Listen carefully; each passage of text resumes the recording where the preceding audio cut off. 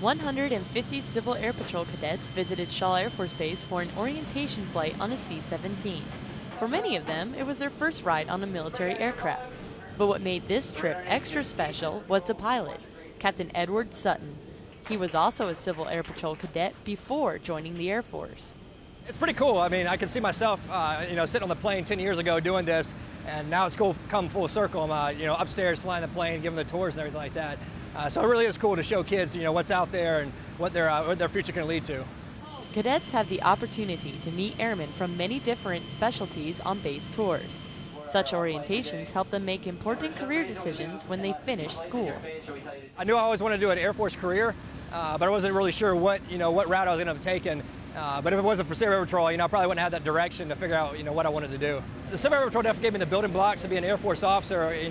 Probably the biggest thing there is discipline and what to expect, learning the rank structure, and basically know what the Air Force is all about. Meeting and flying with Captain Sutton gave the cadets a personalized look at where their Civil Air Patrol experience could lead them. That was huge motivation for me. I have a couple of friends of mine who have been in the Civil Air Patrol and are now in active duty military. And it's always neat just to hear their stories. It's just neat to see where they go after CAP, just the different opportunities that CAP opens up.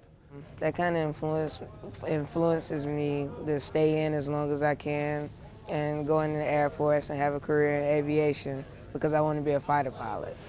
Through shared experiences like this one, the Civil Air Patrol and the Air Force work together to inspire and train the next generation of airmen.